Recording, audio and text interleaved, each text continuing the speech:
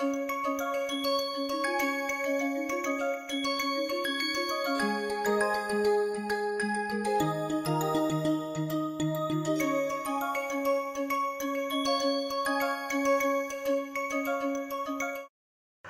everybody.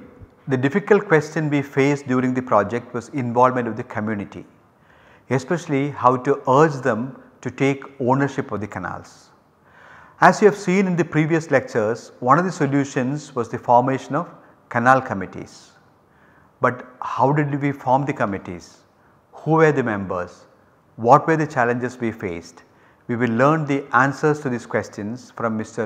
Sharat Chandran, the coordinator of Canality. ഏതൊരു natural റിസോഴ്സിൻ്റെയും പുനരുജ്ജീവനം അല്ലെങ്കിൽ നവീകരണം എന്ന് പറയുന്നത് ഒരു സിംഗിൾ സൊല്യൂഷനുള്ള ഒരു പ്രോബ്ലം അല്ല.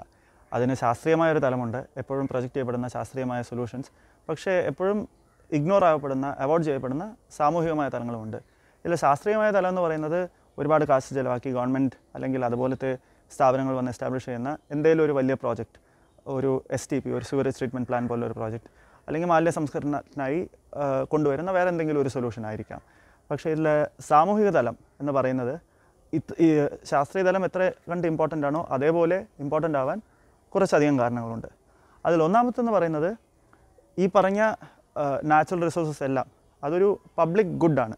ജനങ്ങൾ ഉപയോഗിച്ച് ജനങ്ങൾ എൻജോയ് ചെയ്യേണ്ട, ജനങ്ങൾക്ക് ഉപയോഗം ഉളവാക്കേണ്ട ഒരു സാധനമാണ്, കോമൺസ് ആണ്.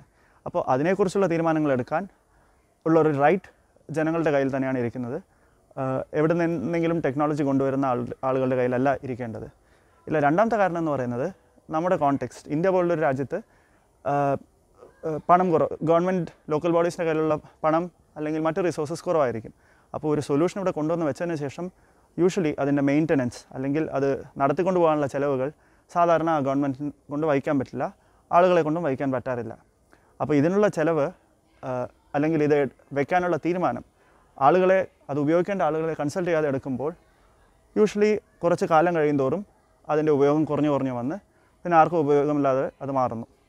ഇതിൻ്റെ മൂന്നാമത്തെ കാരണം എന്ന് പറയുന്നത് ഏതൊരു നാച്ചുറൽ റിസോഴ്സസ് ആയാലും അതിന് റെസ്പോൺസിബിലിറ്റി ഉള്ള, അതിൻ്റെ ഉത്തരവാദിത്തമുള്ള, അതിൻ്റെ ഓണർഷിപ്പുള്ള ഒരു കൂട്ടം ആളുകൾ ഉണ്ടാവുക എന്നുള്ളത് ഒരു പുതിയ കാര്യമല്ല. കാലം മാറും തോറും അത് ഏത് ഗ്രൂപ്പ് ഓഫ് ആളുകളാണ് എന്നുള്ളതാണ് നമ്മൾ മാറ്റി കണ്ടുപിടിക്കേണ്ടിയിരിക്കുന്നത്. ഇപ്പോൾ ആലപ്പുഴയുടെ കാര്യം തന്നെ എടുത്താൽ ആലപ്പുഴയുടെ കനാൽ നെറ്റ്വർക്ക്, കനാൽ ശൃംഖല എന്ന് പറയുന്നത് ഒരു വലിയ സിസ്റ്റമാണ്.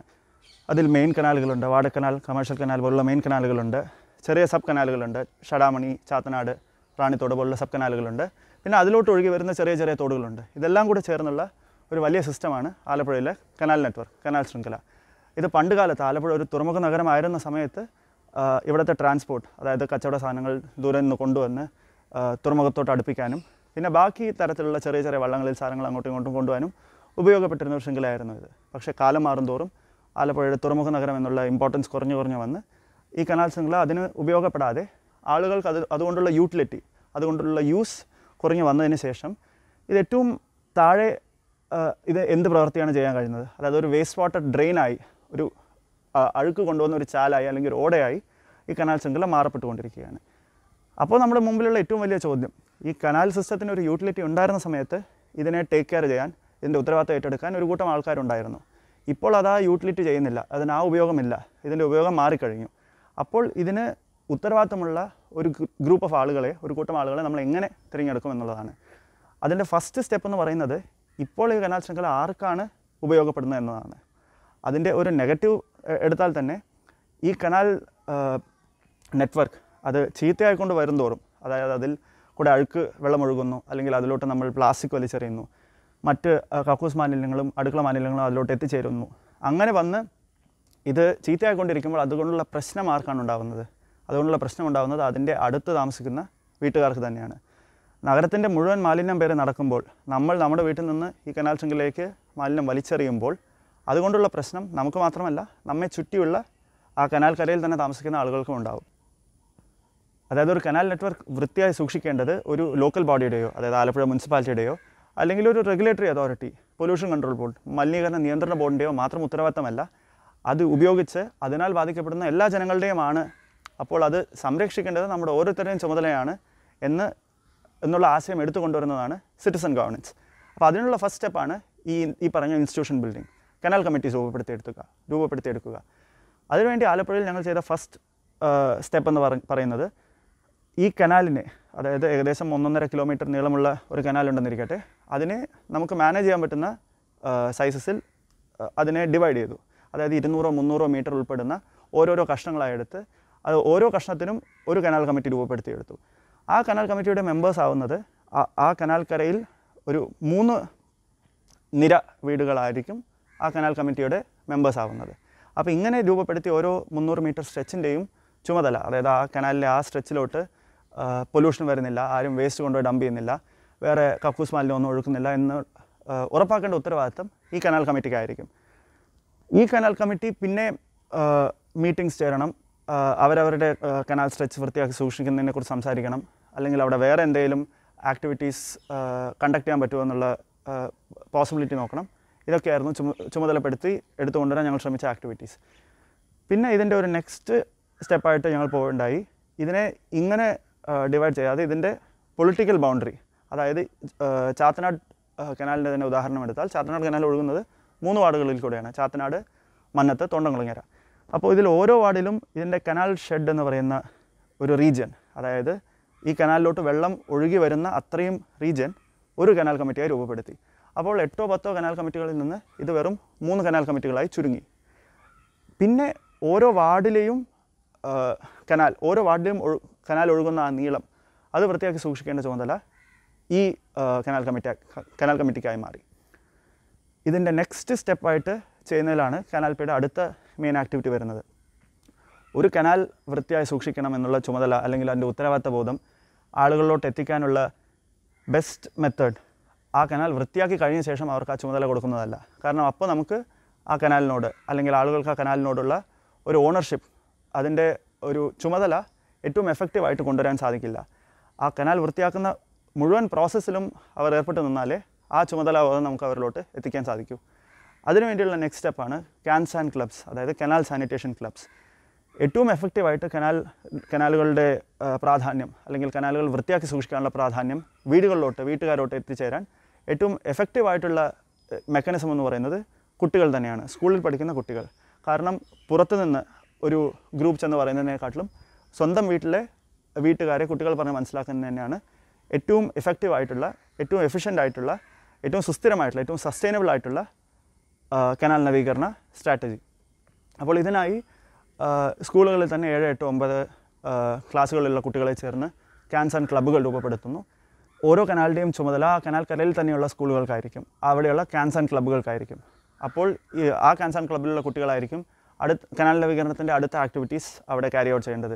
അത് എന്തുമായിക്കോട്ടെ, അവിടെ പോയി ക്യാമ്പയിൻ നടത്തുന്നതായാലും അല്ലെങ്കിൽ കനാലിൻ്റെ ജലഗുണത, വാട്ടർ ക്വാളിറ്റി ഇടയ്ക്കിടയ്ക്ക് ചെക്ക് ചെയ്തിട്ട് അതിനെക്കുറിച്ച് ബാക്കിയുള്ളവർ പറഞ്ഞു കൊടുക്കുന്നതായാലും അങ്ങനെയുള്ള നിരവധി ആക്ടിവിറ്റീസ് ഏറ്റെടുത്ത് നടത്തേണ്ടത്, കനാൽ പി ടീമിൻ്റെ സഹായത്തോടെ ഏറ്റെടുത്ത് നടത്തേണ്ടത് കുട്ടികൾ തന്നെയായിരിക്കും. അപ്പോൾ ഇതെല്ലാം നമ്മുടെ കുറച്ച് ലോങ് ടേം വിഷൻ എന്ന് പറയുന്നത് ഇതേ ക്യാൻസ് ആൻഡ് ക്ലബ്ബിൽ ഭാഗമായിരിക്കുന്ന കുട്ടികൾ തന്നെ പിന്നെ ഈ ഒരു യങ് ഏജിൽ നിന്ന് തന്നെ ഈ വാല്യൂസ് എല്ലാം എടുത്തിട്ട് അവർ മുമ്പിലോട്ട് പോകുമ്പോൾ ഇതേ കനാൽ കമ്മിറ്റികളുടെ അംഗങ്ങളാകുമ്പോഴായിരിക്കും ഏറ്റവും എഫക്റ്റീവായിട്ട് ഈ ഒരു മാറ്റം നടക്കുന്നത്. അതായത് വൃത്തിയാക്കപ്പെട്ട ഒരു കനാൽ നമ്മൾ അവിടെ കനാൽ കരയിൽ താമസിക്കുന്ന ആൾക്കാരെ ഏൽപ്പിച്ചിട്ടല്ല, കനാൽ വൃത്തിയാക്കുന്ന ഓരോ സ്റ്റെപ്പിലും ആ പ്രോസസ്സ് ഫോളോ ചെയ്ത് അതിൽ കുട്ടികളെ ഇൻക്ലൂഡ് ചെയ്ത് കൊണ്ടുപോകുമ്പോൾ അതിൻ്റെ ഓണർഷിപ്പ്, അതിൻ്റെ റെസ്പോൺസിബിലിറ്റി ഏറ്റവും നന്നായി ഇപ്പോൾ കുട്ടികളിലോട്ടും പിന്നെ വളർന്നു വരുന്ന തലമുറയിലോട്ടും എത്തിച്ചേരും. അപ്പോൾ നേരത്തെ പറഞ്ഞതുപോലെ ഒരു കനാൽ വൃത്തിയാക്കിയെടുക്കാൻ ശാസ്ത്രീയമായ ഇടപെടലുകൾ തീർച്ചയായും പ്രാധാന്യമുള്ളതാണ്. പക്ഷെ അതേപോലെ സാമൂഹ്യമായ ഇടപെടലുകൾ, അതായത് അവിടെയുള്ള ലോക്കൽ ഇൻസ്റ്റിറ്റ്യൂഷൻസ് നമുക്ക് എങ്ങനെ ബിൽഡ് ചെയ്തെടുക്കാം, അവിടുത്തെ ആൾക്കാരുടെ കപ്പാസിറ്റി എങ്ങനെ ബിൽഡ് ചെയ്തെടുക്കാം, അവിടെ ഉള്ള കനാലിൻ്റെ ചുമതല അല്ലെങ്കിൽ ഉത്തരവാദിത്ത ബോധം ആളുകളിലേക്ക് ഏറ്റവും നന്നായി എങ്ങനെ പകർന്നു കൊടുക്കാം. കാരണം അപ്പോഴാണ് ഒരു കനാൽ നവീകരണ പദ്ധതി തികച്ചും സസ്റ്റൈനബിൾ ആവുന്നത്, സുസ്ഥിരമാവുന്നത്. അത് കനാൽ പി ഇവിടെ നിന്ന് വിട്ടുപോയാലും അത് സസ്റ്റൈൻ ചെയ്ത് മുമ്പിലോട്ട് പോകും, കനാലുകൾ പിന്നെയും പൂർവ്വസ്ഥിതിയിലേക്ക് എത്തില്ല, അത് വൃത്തിയായി തന്നെ സൂക്ഷിക്കപ്പെടും എന്ന് ഉറപ്പാക്കാൻ വേണ്ടി ഏറ്റവും നന്നായി ചെയ്യേണ്ടത് അവിടുത്തെ ആളുകൾക്ക് ആ ചുമതല കൊടുക്കേണ്ടതാണ്. അതാണ് citizen governance. Hello everyone, hope you enjoyed this course. This was a very mixed course. It was academic, it was practice oriented, and it was also experience oriented. Academic in the sense we wanted to understand the concept of sanitation and the need for a decentralized and participatory way to tackle the problem, which is important for a country like India. Why? Because the persistent pollution and sanitation failures that you see are the result of the limitations of the centralized infrastructure in the country. And as all of you know by now, this course is a distillation of some of our learnings while we were engaged in the project on rejuvenation of canals in Alappuzha. I would like to acknowledge here the active support, collaboration and contribution of the Kerala Institute of Local Administration in this project. Without them, it would not have been possible to pull off a project of this scale. I would also like to acknowledge the support provided by Alappuzha municipality during the course of this project. Coming back to the course, in the beginning we looked at the need for a decentralized systems. Then we found that there are enough technologies available, but only at very micro level like schools, hospitals or other institutions. We were ambitious to deploy decentralized technologies at a town level to make visible changes in Alappuzha for the rejuvenation of canals. So this course in short was sustainable sanitation planning in small towns using participatory methods. We also looked at policy and governance issues and how these policies manifest as practices on the ground. In the subsequent weeks, we looked at ways of doing situational analysis at a town level to understand the sanitation issues of a town. We realized the need for interdisciplinarity, undertaking technical issues like civil engineering surveys, creating site plans and design, conducting socio-economic surveys, engaging in discussions and consultation with different stakeholders, conducting technology appraisals and most importantly deciding on technology choices. So we took a pilot canal, we looked at the appropriate technology options, understood that decentralized technology option is the way to go with the support of organizations like Inspiration Kochi and Center for DWATS Dissemination, and executed a DWAT system in the canal.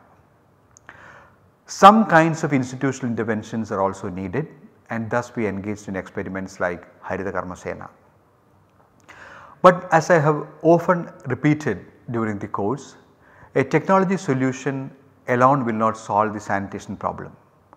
For that, it has to be part of everybody's life. And how can sanitation be everybody's business? It will happen only when each one of us become aware of the fact that we have some responsibility towards our town.